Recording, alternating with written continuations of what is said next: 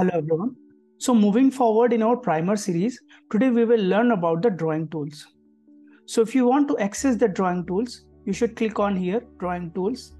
Now you have various groups. So here we have lines and measures, and under this we have arrow marker, trend angle, line, ray, horizontal line, crosshair, and all these things. Now here in front of every option you have this heart shape. So if you click on this heart shape, it will get favoritized. So here this arrow is favoritized. If I uncheck this heart option, this arrow favoritize option has gone. So in the same way, under this group we have different patterns like cipher, ABCD, Elliott impulse wave, Elliott triple combo, Elliott triangle wave. All these things you can explore, head and shoulders and other things. Then we have some sacred geometries like Gann box, Gann square, Gann fixed square, Gann fan, and etc. You can explore these options. You can also favoritize these options by clicking on this heart shape. Then we have these shapes and text, and here we have some important options which are called fixed range market profile, fixed range volume profile. These are two very important and we will do practical on them. Then you have text, these up down arrows, etc., images, circle, ellipses, rectangle we also have. Under the line and measures, we also have here this long position and short position, which is quite frequently used by the demand and supply zone traders. We also have these date range and price ranges. So suppose I want to draw a trend line. So I will click on this line and I will click here and I can draw this trend line like this. Now here, if I go to the settings, now here I can add some text over here. Suppose I want to write trend line.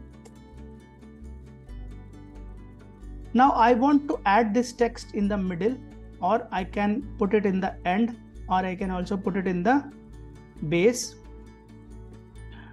So this is how. Now what I can do is I can save this as a template. So I can save as, and I can write it here as trend line.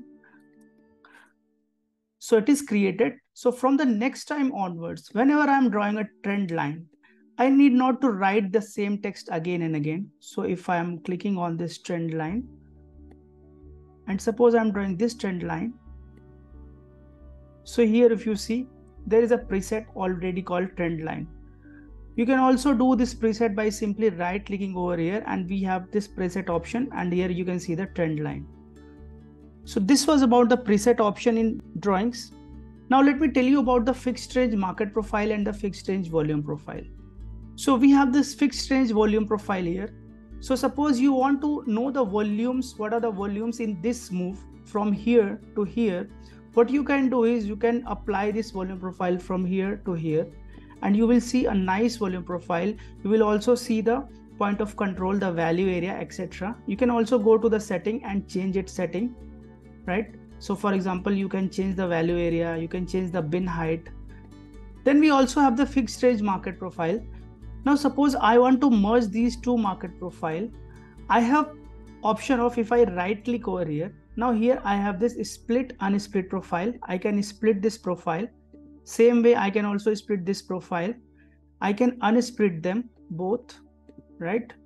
Now I can also merge this profile to the left. So if I click on this option, these two profiles are merged, right? And I can also unmerge the profile.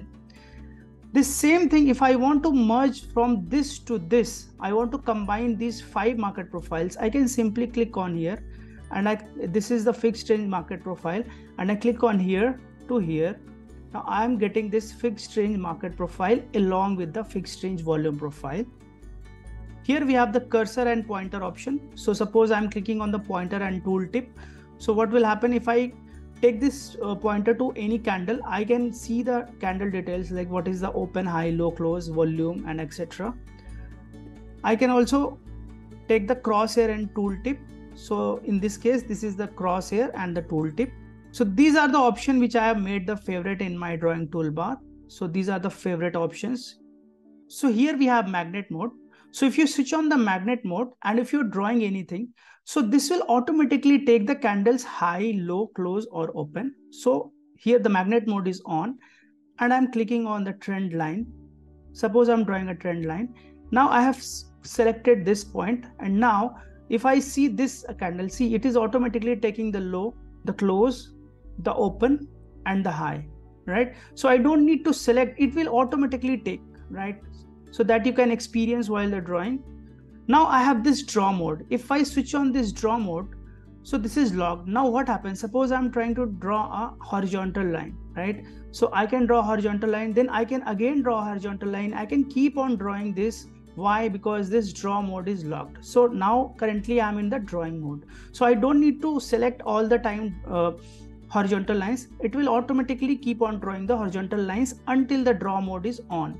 Now from this option, you can lock your drawing. So suppose for this line, I can move this line anywhere, right? This line, these lines can be moved, but if I lock it, I cannot move this line, right? These lines cannot be moved. You see, it cannot be moved. From here, I can hide, unhide all the drawings, right? I can also hide, unhide all the indicators and all the objects. Objects will include all the drawings as well as indicator. And in the same way, I can also delete all the drawings and indicators and objects. So now let's talk about the zoom options. There are three kinds of zoom options. One is the normal zoom option, second is anchored zoom, and third is lock aspect ratio. So suppose I'm using my mouse to zoom in. So this is how this zoom in is happening.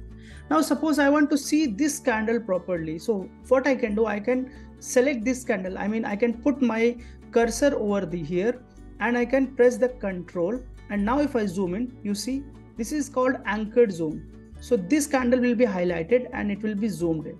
So this is called the anchored zoom. And third is called the aspect ratio zoom. So where I can press the shift option, and if I zoom in, the aspect ratio is fixed. It is not changing. So these are the three zoom options. Then suppose I'm drawing a line over here. So what I can do, if I want to rotate this line only by a fixed 45 degree, I can press the shift, and if I drag it, it will be shifting by 45 degree only. Now there are two shortcuts. So suppose you want to search for the Nifty here, you will select here and then you will type the Nifty, right?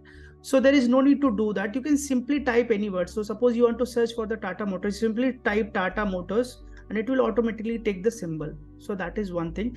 And in the similar way, if you want to change the custom time interval, you need to type a number. So suppose I type a number of 30. So it will automatically take the 30 minutes. So friends, this was about the drawing tools in the Go Charting. In the next video, we will learn about these buy sell panels. Thank you guys.